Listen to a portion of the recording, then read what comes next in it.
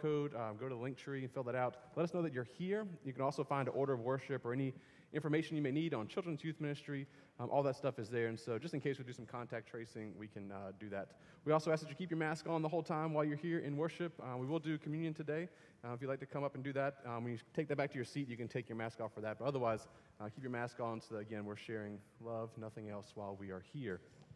And then the only other announcement that I think I have, unless somebody has anything else that I'm missing, is if you have a few extra minutes after the service and are willing, we are going to be taking down our Christmas gear. And so if you want to help us maybe pull some ornaments down, practice for your own house, maybe you already did that and you're a professional, we can do that. So just think about that. If you want to stick around for a few minutes, we would appreciate a few extra hands. We are going to get started this morning by lighting our community candle, something we've done each and every week here. Maybe it's been a couple weeks since we've been together, or a week and a half since we've seen each other. Whether you're worshiping online or here, maybe you're dragging your feet, you're on fire, you're somewhere in between, your backside is still hurting from that game last Friday, or maybe you've gotten over it. However, wherever you are, we come here to worship. And we come to worship the God who has created us all, who has redeemed us all, and promises to sustain us all. And we come together as one body to do that. And so in that spirit of worship, I invite you to stand now as we worship together.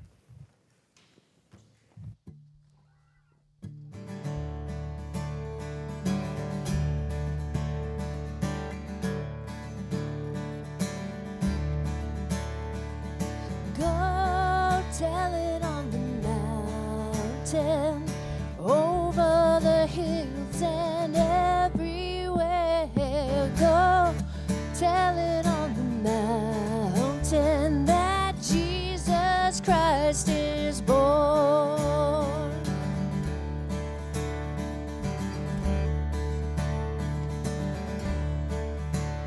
While shepherds kept their watching, all the silent flocks by night, behold, throughout the heavens there shone a holy light.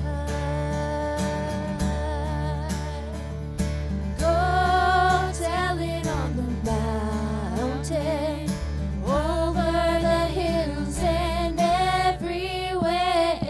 Go tell it on the mountain that Jesus Christ is born.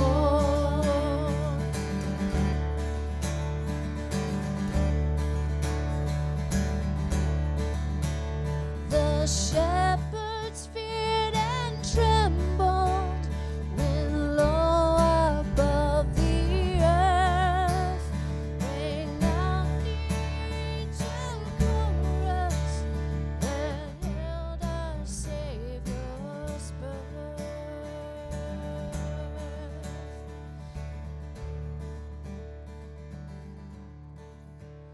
Down in a lowly manger, the humble Christ was born, and God sent us salvation, that blessed Christmas morn.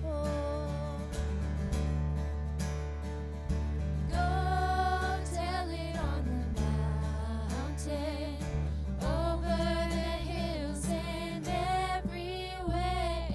Go tell it on the mountain that Jesus Christ is born. That Jesus Christ is born. That Jesus Christ is born.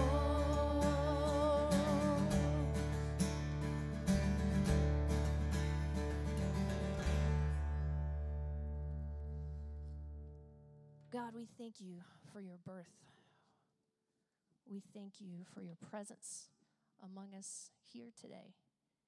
We thank you for who you are. We thank you for your guidance. We thank you for your light. We thank you for being the God who is with us in the difficult times. The God that holds the light for us. The God that is with us among our midst, here and now. that you are present with us each and every day, even when we don't feel you. Thank you, God, for being the light, for being our way, for being our hope, for being our joy. And whatever we've come here with today, Father, God, that we just ask that you will hold us, guide us, show us a new joy this year. Show us a new hope. And may we dare to believe deeper and more meaningful than ever before this year. And these things we ask in your name. Amen.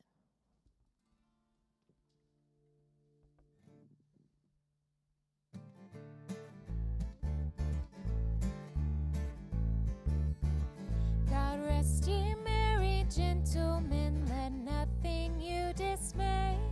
Remember Christ our Savior was born on Christmas Day to save us all from Satan's power when we were gone astray. Oh, tidings of comfort and joy, comfort and joy. Oh, tidings of comfort and joy. From God our Heavenly Father, this blessed angel came, and unto certain shepherds brought tidings of the same, how that in Bethlehem was born the Son of God by name. Oh, tidings of comfort and joy, comfort and joy. Oh, tidings of comfort and joy. Oh, star of wonder, star of night, star with royal beauty bright, westward leading, still proceeding, guide us to thy perfect light.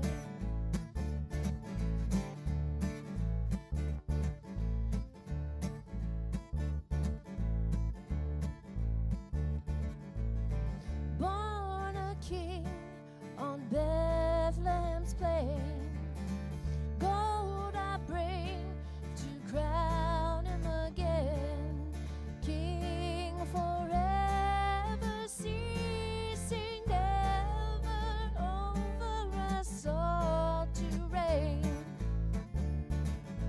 Oh, star of wonder, star of night, star with royal beauty bright, westward leading, still proceeding, guide us to thy perfect light.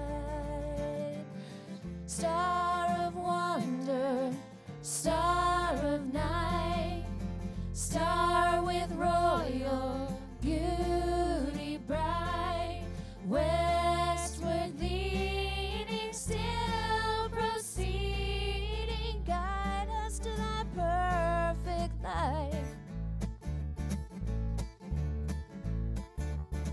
God rest ye merry gentlemen, God rest ye merry gentlemen, God rest ye merry gentlemen, God rest ye merry gentlemen, God rest ye merry gentlemen, God rest ye merry gentlemen.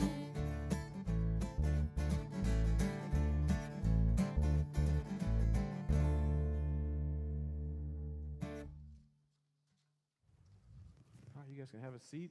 And this time I'd like to invite our kids preschool through second grade. I believe you're going with Miss Charlotte for Vine Kids today. If this is your first time with us, those kids will be right across the hall, right down the hall. Get a kid-sized version of the sermon and scripture reading, and then they will join us again for communion and the rest of our service.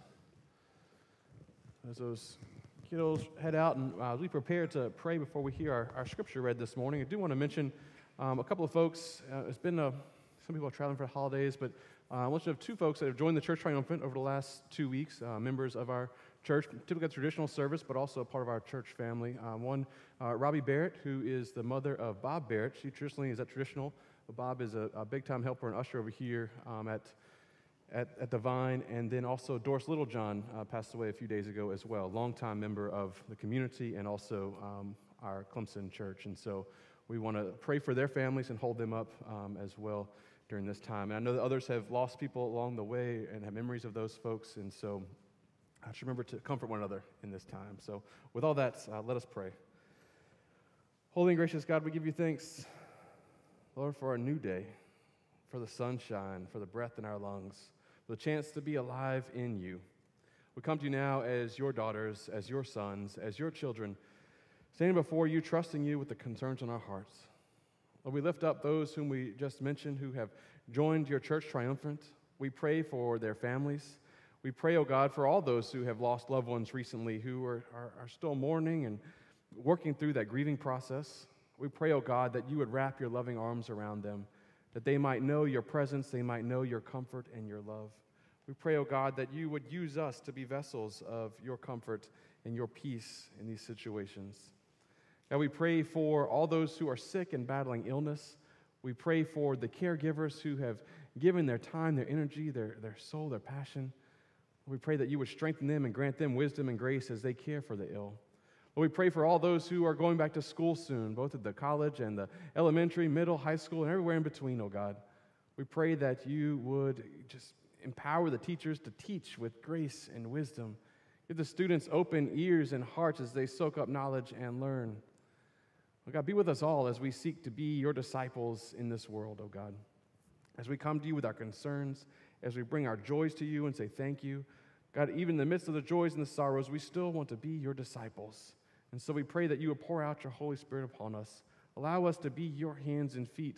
Lord, as we pray for joy, help us to be instruments that bring joy. As we pray for reconciliation, oh God, help us to be movements in that. God, our goal is to worship you. Our goal is to be a people that follow you. And so we pray for your help and for your guidance now. Lord, as we prepare to hear your word read and proclaimed, we pray that you might open our hearts. Give us ears to hear and eyes to see the ways in which you are calling and moving all around us. And in some way, oh God, we pray that you might speak to us this morning, whether through the word, through your holy table, through our prayers or our praise. Or may we come with a holy expectation that we will meet you here in some way.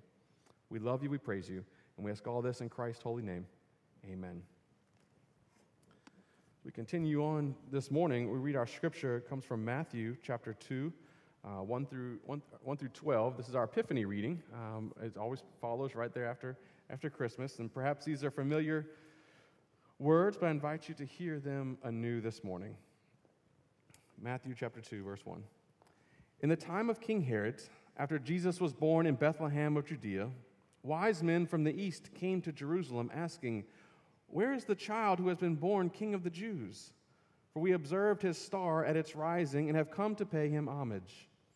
When King Herod heard this, he was frightened, and all Jerusalem with him.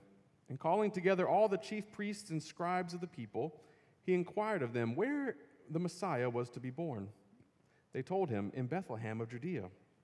For so it has been written by the prophet, 'And you, Bethlehem, in the land of Judah, are by no means least among the rulers of Judah.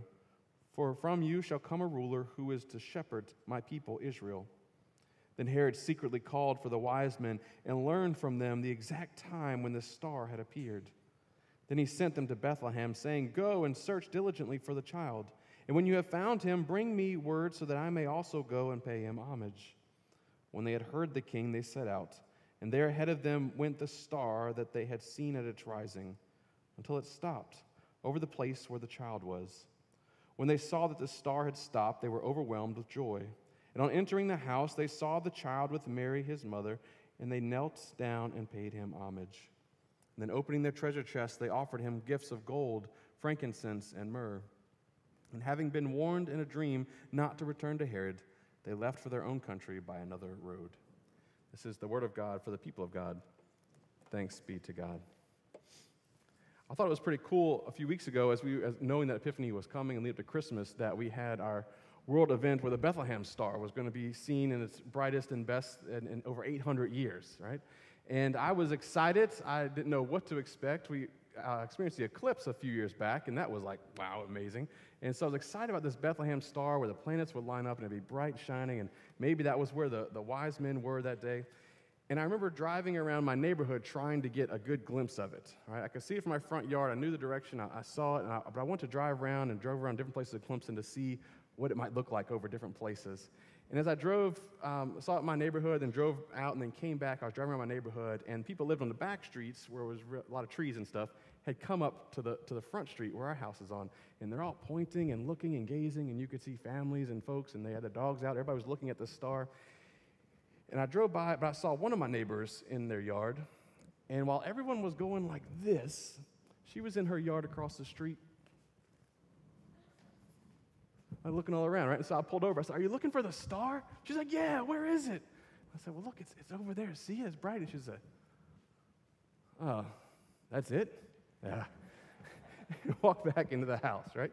Now, maybe you had the same reaction. Right? I'll be honest. I was expecting something bigger, right? After experiencing that eclipse, you want something magnificent, but it was still really cool.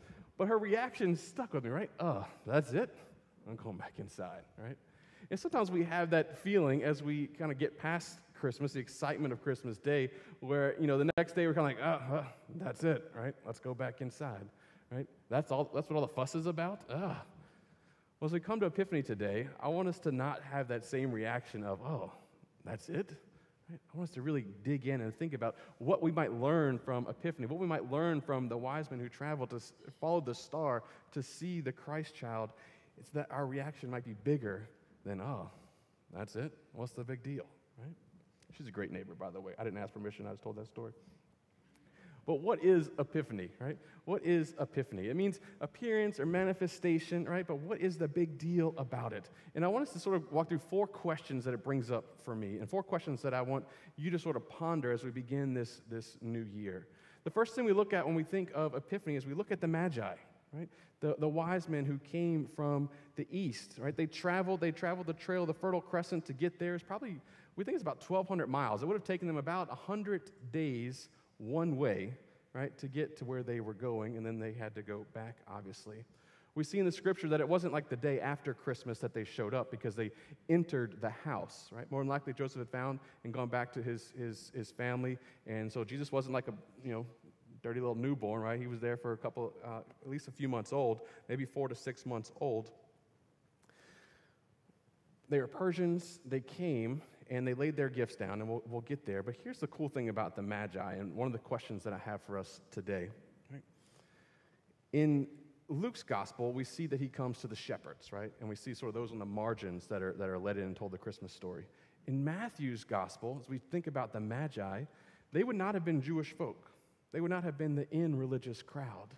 And yet, they are given the star and the sign and walked and led to Christ, right? And what Matthew gets at in his gospel is he's opening up God's grace. He's revealing that God's grace is bigger than we could ever imagine, and involving and looping in people that perhaps we weren't going to be in there, right? Matthew's concern is for all people. And so the question I have for us to ponder this morning, or for you to ponder this morning as you think about it, is just as the Magi were invited into this Christian story, who are the people that we have been denying a part of our Christian story? Or who are the people that we have not allowed into the club? Or who are the people that I personally or you personally have said, I don't know about that. Who have we othered? And how might we live into this and allow all to come to the table, all to come and to be a part of this, right? Now, maybe you're thinking, I haven't said no to anybody this year. Maybe we've said no without even thinking about it, or have said no subconsciously, right? And the way that we go about this, and the way that we allow others and open up our table and open up our circles bigger and bigger, is to listen and to learn, right? This last year, I won't say 2020, that was last year, still last year, right? But there was a lot of stuff going on, right, to put it under understatement, right? And one of the coolest things, one of the best experiences that I had last year, if you'll remember, there was the racial injustice like bubbled up big time and came here to the forefront over the last summer.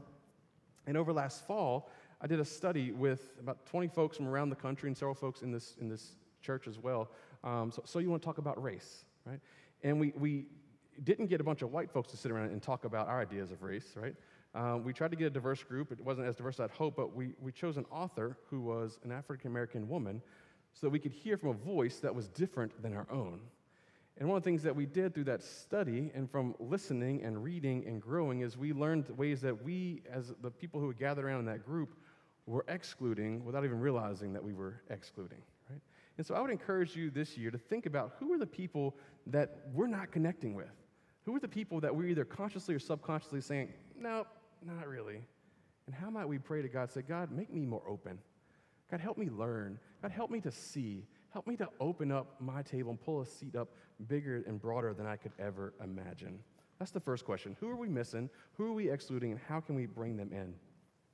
The second question that Epiphany brings up for me, and hopefully I want you to think about as well, we talk about the gifts that the wise men bring, right? And this fulfills the prophecy from Isaiah. In Isaiah 60, it begins with, arise, shine, for your light has come, and the glory of the Lord has risen upon you, right? And it says that the people would come from all over the world, and then, Isaiah says, they shall bring gold and frankincense and shall proclaim the praise of the Lord, right? And so they come bringing these gifts, fulfilling the prophet Isaiah.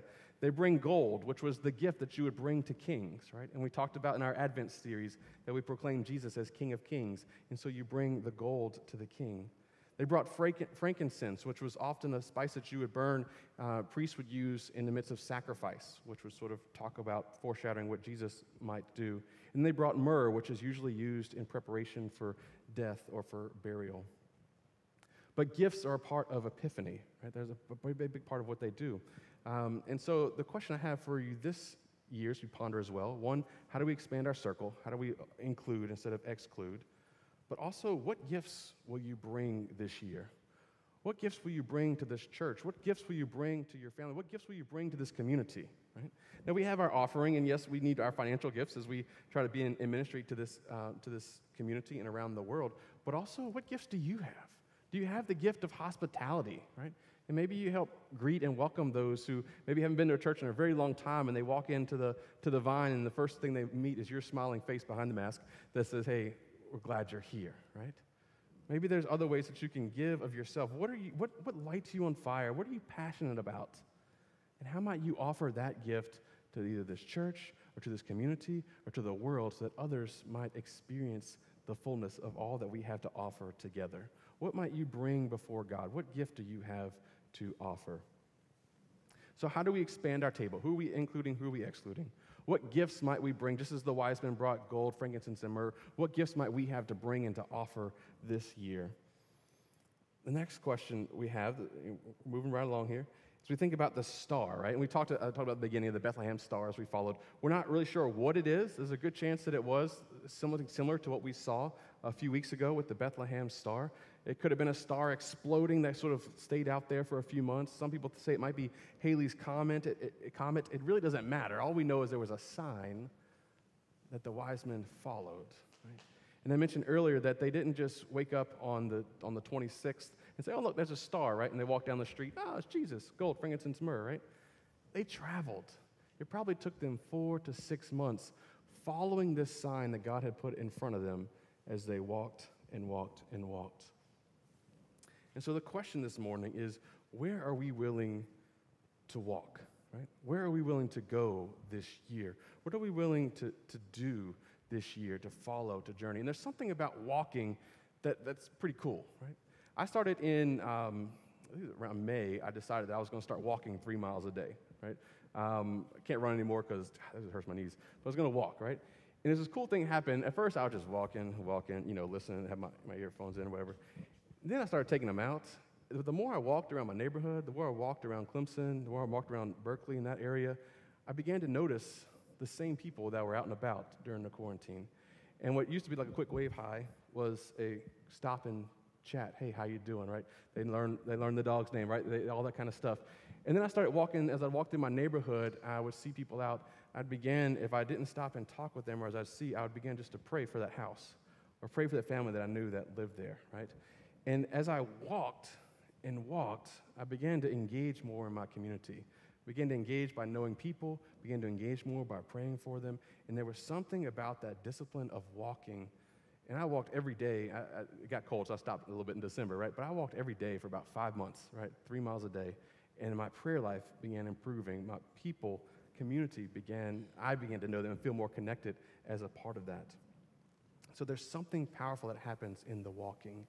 And so my question for you this year, as you seek to expand your table and think who are we including, excluding, as we seek to bring our gifts, the question is also, where are you willing to go?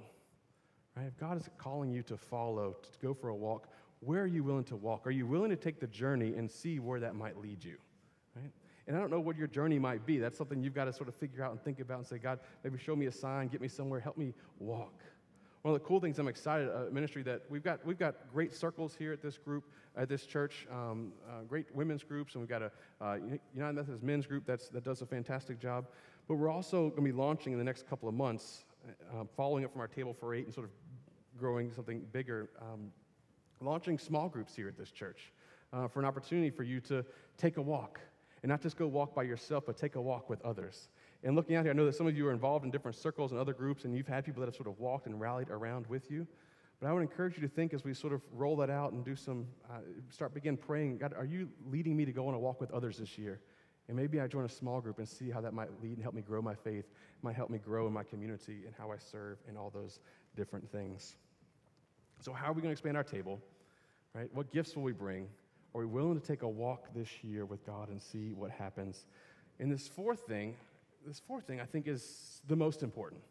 It's the most important thing that we learn from Epiphany, right? It says the wise men came in, and immediately when they saw the Christ child, they dropped to their knees and they paid him homage. They paid him homage.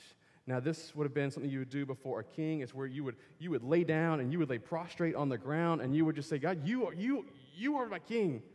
You are my everything, right? The question as we begin this year, as we look at Epiphany, the biggest point here in Epiphany is, are we willing to put Jesus first? Are we willing and ready to worship? All during Advent, we talked about Emmanuel, God being with us. We talked about Savior and God coming and saving us from our sin and our hopelessness. We talked about the Messiah being the King of Kings. We talked about the light of the world coming and shining a light in us. And all those things, all those names are things that God does for us, right?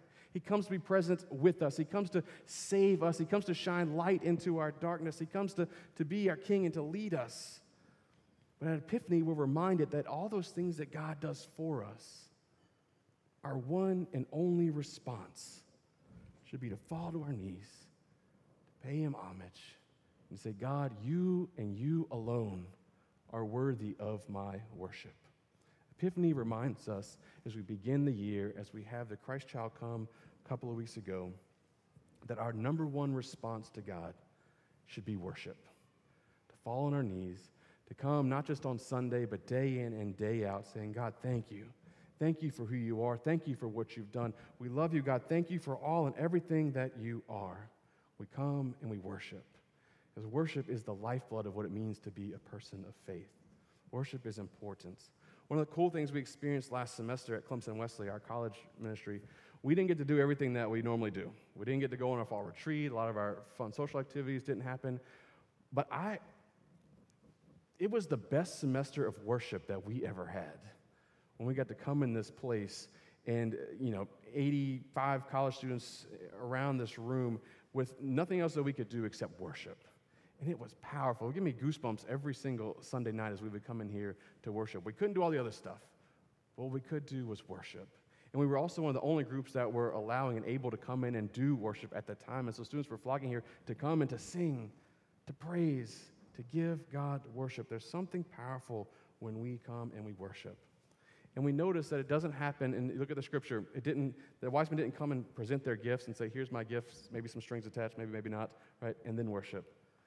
Before they brought their gifts, before we talked about who expanded the table, before you bring your gifts, before you talk about am I going on a journey or not, worship is primary.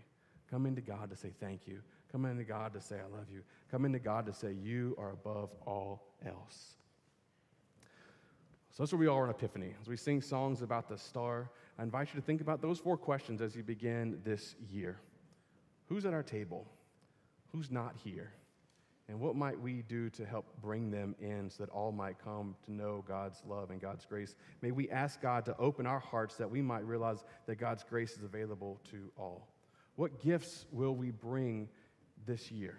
both financially, also our talents, our gifts, things that can help make this community look more like the kingdom of God? Are you willing to go on a walk? Are you willing to journey, not just sit still and sit and grow stagnant in your walk, but are you willing to go on a journey and see where God might lead you this year? In the midst of all that and through all that, are you willing to say, God, I'm ready to worship you with all that I have and all that I am, Lord, I am ready to worship you. Let us pray. Holy and gracious God, we thank you, Lord, for revealing yourself all those years ago through your Son, Jesus Christ. Coming down as Messiah, as King of Kings, as Emmanuel, as the light of the world. And as we think about all the things that you've done for us, oh God, the ways in which you have revealed yourself to us, the ways in which you have comforted us, you have held us in our mourning, you have shown us the light, you have forgiven us, God, may our response simply be worship. Lord, help us to set aside all else.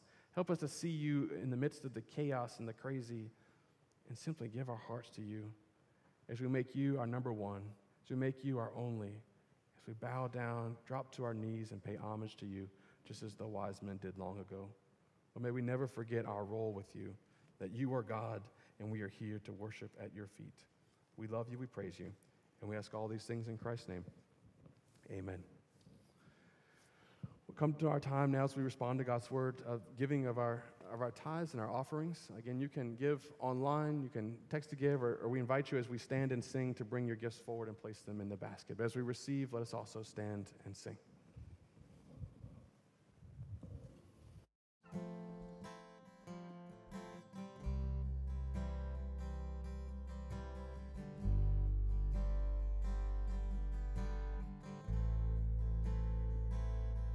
You are here, moving in the midst. We worship you. We worship you. You are here, working in this place. We worship you. We worship you. You are waymaker, miracle worker, promise keeper, light in the darkness, my God, that is who you are. You are waymaker, miracle worker, promise keeper, light in the darkness, my God, that is who you are. You are here, touching every heart. We worship you. We worship you. You are here, healing every heart. We worship you. We worship you. You are here, turning lives around. We worship you. We worship you. You are here, mending every heart. We worship you. We worship you. You are waymaker, miracle worker, promise keeper, light in the darkness, my God, that is who you are. You are waymaker, miracle worker, promise keeper, light in the darkness, my God, that is who you are. That is who you are. That is who you are. That is who you are. That is who you are.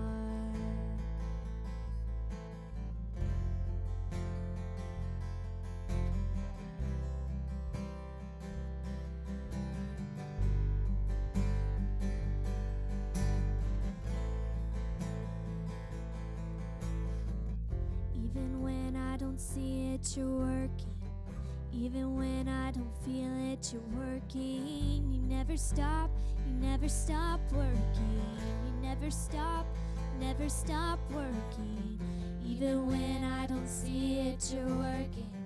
Even when I don't feel it, you're working. You never stop working. You never stop working. Waymaker, miracle worker, promise keeper, light in the darkness, my God, that is who you are. You are waymaker, miracle worker, promise keeper, light in the darkness, our God, that is who you are. That is who you are. That is who you are. That is who you are. That is who you are.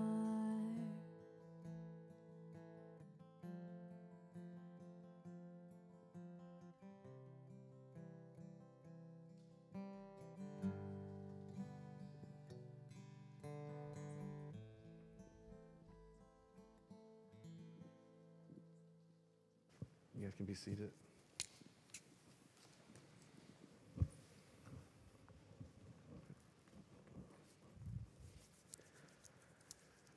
Come to our time in our service where we celebrate the sacrament of Holy Communion.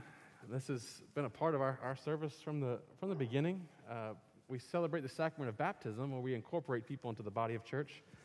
And when we come to this sacrament, this comes to us as we experience God's grace once more. We are nourished for our journey as we seek to worship God, to give our best gifts, to go on our journeys, and to include at this table. All are welcome here at this table.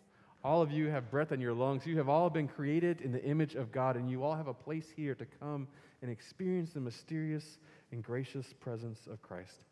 I invite you to follow along when appropriate on the screen. The Lord be with you. Lift up your hearts. Let us give thanks to the Lord our God. It is right and a good and joyful thing, always and everywhere, to give thanks and praise to you, God Almighty. We give you thanks, O Lord, that you created the heavens and the earth, that you formed in the middle of the darkness and the void. You said, let there be light. You made all that inhabit this earth, and you created us, humankind. But you formed us in your image. You breathed life into us, and you called us good. We confess, O God, that there are times when we haven't lived into that goodness. We have not always loved you or our neighbors as we should. We have went away and worshiped other things, O God, but yet there you are, welcoming us back with your steadfast love time and time again. And for that, O God, we give you thanks and praise. We come to this table, O God, we give you thanks as we remember it was you who sent your Son, Jesus Christ, down to earth. That he would come in the form of a baby at Christmas time, but that he would grow up and he would teach his people. He would heal the sick. He would proclaim release to the captives. That he would ultimately die on a cross and be resurrected 3 days later, breaking the chains of sin and death, that we might know what it means to be a forgiven people, a people who can experience life and life abundant. And for that, O God, we give you thanks and praise.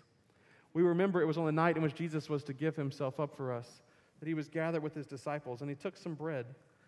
He blessed it, and he gave thanks to you, O God, and he gave it to his disciples who were there with him and said, take, eat, all of you. This is my body, which will be given for you. Do this often, and remember me. And when the supper was over, Jesus took the cup. And once again, he gave it to his disciples who were there with him and said, I want you to drink from this, all of you. This is the blood of the new covenant poured out for you and for many for the forgiveness of sins. Do this often, and remember me. And so for these your mighty acts, O God, for the ways in which you have moved in our world, for the ways in which you continue to be present in our lives, we give you thanks and praise as we worship you and offer ourselves in union with Christ as a holy and living sacrifice, as together we proclaim the mystery of faith, that Christ has died, Christ is risen, Christ will come again. O Lord, we ask that you would pour out your Holy Spirit upon all who are gathered here this morning. Pour out your Holy Spirit upon all who are worshiping with us online, wherever they may be. And pour out your Holy Spirit upon this fruit of the vine and from the gifts of the wheat of the fields. May this bread and juice be for us the body and blood of Christ, that we may be for the world the hands and feet of Christ, O Lord, that as we worship you, we might indeed also shine your light into the world. Oh God, we pray that you would make us one with you, make us one with each other, and make us one in ministry into all the world until we come and we feast at your final heavenly banquet table. We ask all these things in the holy and precious name of your Son, Jesus Christ, who taught us to pray in this way. Our Father, who art in heaven, hallowed be thy name. Thy kingdom come, thy will be done, on earth as it is in heaven. Give us this day our daily bread, and forgive us our trespasses, as we forgive those who trespass against us. And lead us not into temptation, but deliver us from evil. For thine is the kingdom, and the power, and the glory forever. Amen. When we share and break bread together and dine at this table together, it's a sharing in the body of Christ and reminding us that we are one in Christ. And when we drink from the cup that offers us forgiveness, a new life, a reason to bow down and worship God, the King of Kings, the Savior, God present with us. I invite those who are assisting to come forward, and we will receive this morning our double cup. If you haven't been with us in a while, we have a cracker and a cup on the bottom, and there's a juice cup on top. You'll get a dap of hand sanitizer from a couple of our ushers, and then take this back to your seat. Again, take your cracker and then follow it with the grape juice. On your way out, there's trash cans. Just hold it at your seat for a while. But as I mentioned at the beginning, all are invited to this table. All are invited. All who seek to live in love and peace with one another. Maybe you're questioning this whole God thing. This is a table of grace where you can come and experience in some mysterious way God's presence. And so I invite you, as you're ready, as you feel comfortable, to come forward and receive this gift.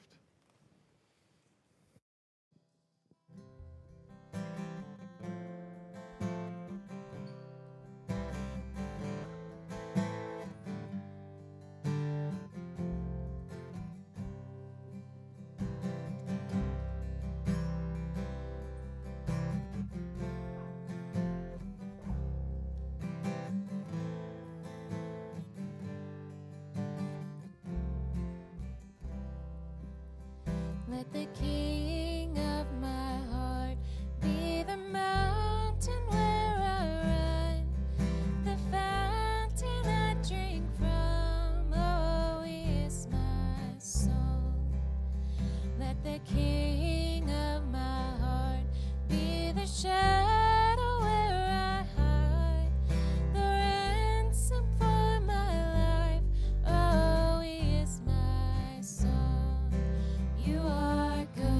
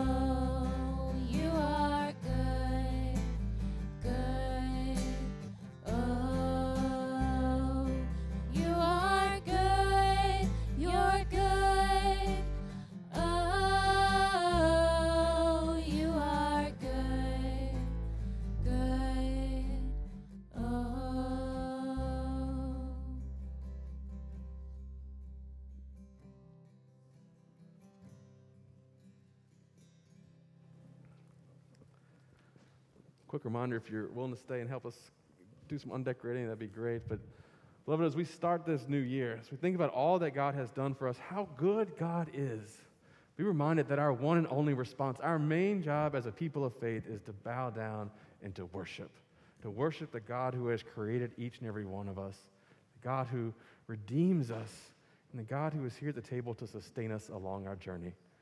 Go in peace, go in grace, and go in a spirit of worship. Amen.